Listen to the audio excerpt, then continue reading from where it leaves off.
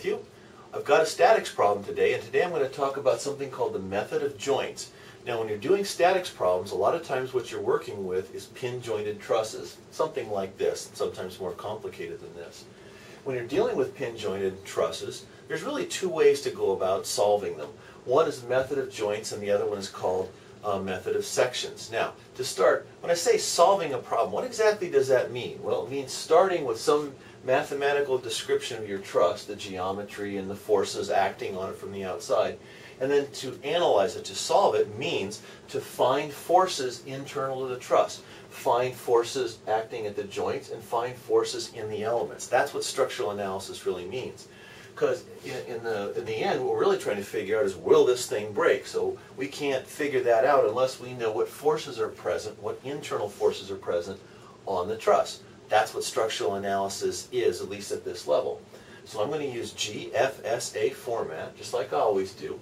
But given, find, solution, and at the end I'm going to write answer. So it's GFSA.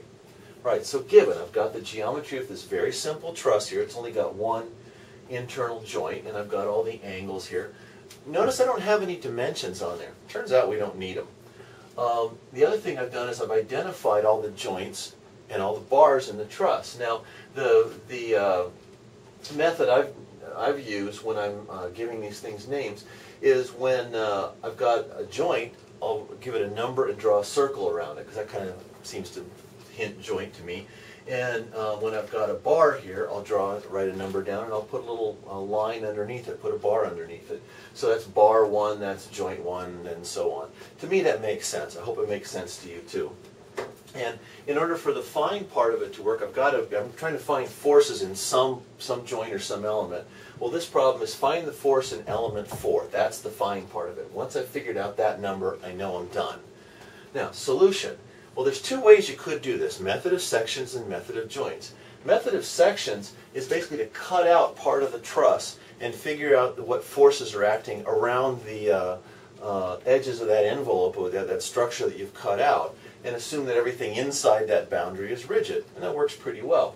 The method of joints goes at it from another direction. That's to start at one joint, figure out the forces of the bars acting on that joint, and then move to the next one, and then move to the next one, and move to the next one. And the nice part about method of joints, number one, it's really easy to explain, it's really easy to apply. The downside is sometimes you wind up solving for a lot of numbers you don't necessarily care about in order to get to the one you do care about. And I purposely set this one up, so I want to know what's going on in that bar right there. But method of joints would require me to start here and start working back that way. So we'll actually find some forces there that we don't necessarily care about. That's all right. In a later video, I'll solve this same problem using method of sections so you can see how the two would compare. So, solve, whoops, I guess I can write this. I'll just write method of joints so we, just for completeness here. Okay, so that's the background. What I'm going to do is I'm going to start with free body diagram of joint 2. All right? Always start with a free body diagram. If you're not doing a free body diagram, something's wrong. Okay? There are very few times in the world of statics or strength of materials or dynamics where you shouldn't be doing a free body diagram somewhere. And I'm not about to violate that rule now. Alright, now I need to know what the forces are in bar 4 and bar 3. Now, just as a guess, I'm going to guess that let's say bar 4, I'm at bar 1. I'm going to guess that bar 1 is in tension, and I'm going to guess that bar 3 is in compression. It seems like a reasonable guess. If I'm wrong, all that's going to happen is when I calculate forces, they're going to have a negative sign in front of them. So the math will tell me whether I've guessed right or not, and it'll take care of it. So I don't need to worry. All right, so I'm going to guess that force 1 is going that way, and I'm going to guess that force 3 is going that way. All right, and there's a 30-degree angle there.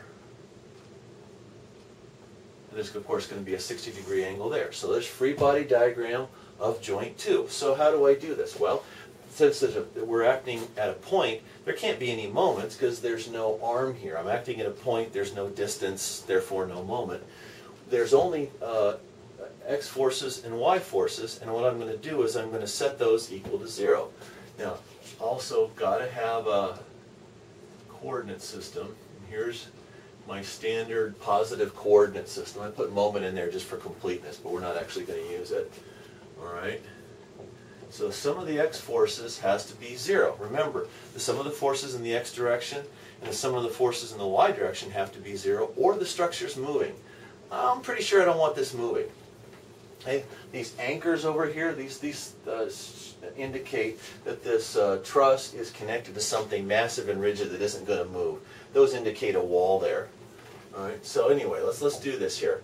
Well, if I want, I can go through a step here. I can call that F1. I can call this F3x and F3y and 1,000. Okay, if I want to go this extra step, I can. These are just the vector components of those forces. There's absolutely nothing wrong with doing that. If this helps you keep track of what's going on, then by all means do it. What you're going to find out is statics is as much a bookkeeping exercise as it is anything else. So I'm going to say F3x minus F1 equals 0. Okay, I guess that 0 is kind of redundant. Let's leave that out. Okay, and F3x is just going to be F3 cosine, let's see, 30 degrees, right? Okay, minus F1 equals 0. All right, and I've got, let's see, two unknowns and one equation. Yeah, it doesn't help. All right, so clearly I'm going to need the other equation here, and that's going to be F3y positive minus 1,000 newtons. Okay, now I've got one equation and one unknown down here. That's good. I'm going to be able to solve for F3 because F3y is F3 sine 30 degrees minus 1,000 newtons. So I'm going to find out here in a second that F3, make sure I get this right, don't write it down wrong, is 2,000 newtons. Okay? Now, intermediate answers, I'm going to put an underline there. So I now know that F3 is 2,000 newtons, and that's in compression. Okay? Because that's what I assumed here. If this part is in compression, it's pushing that way on that joint. So I've got a number there. That's good. Now, do I care what's going on in bar 1? I really don't. I'm trying to get down to here, so I'm going to just stop right there.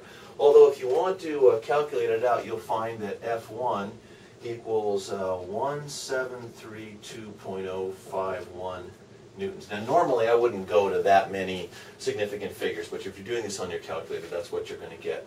I normally tell my students to calculate to 5 significant figures and report the answers to 3. All right? And so if I did that, I would be to 1. Okay, that's the 5 significant figures. So there we go. We've got that answer. The next thing I want to do now is I want to go down to the next joint, which is number 3. And if I solve for the forces at joint 3, I'm going to get the force in beam 4. That's what I want. So just to clear out some space on my little board here, I'm going to do this. All right. Okay. So looking for the forces on joint 4, or joint 3 I should say. I told you it was as much a bookkeeping exercise as it is anything else. Okay, so let's do this.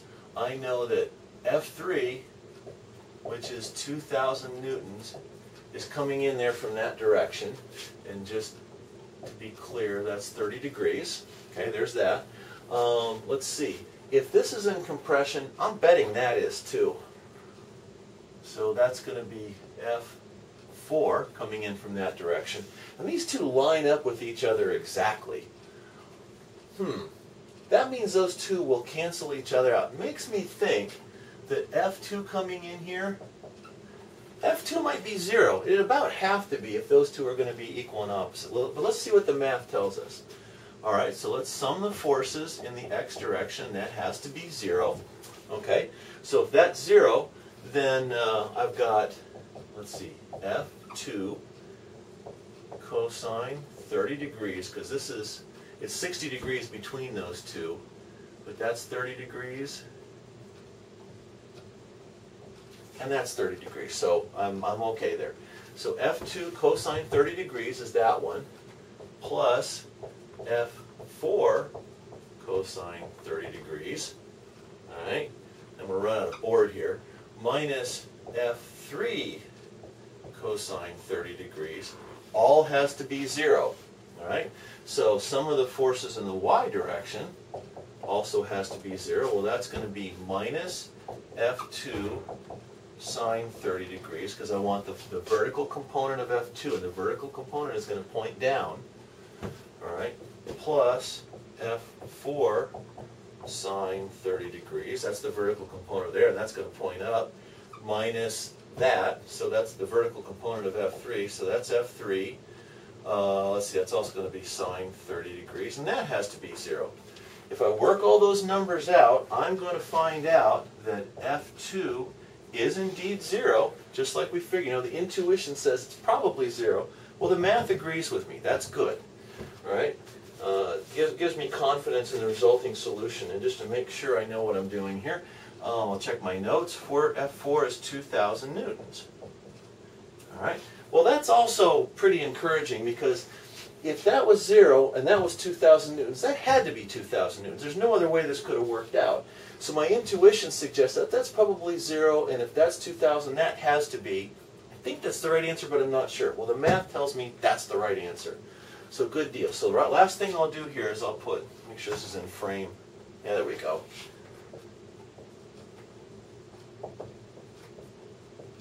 Equals 2,000 newtons, and draw a little box around it.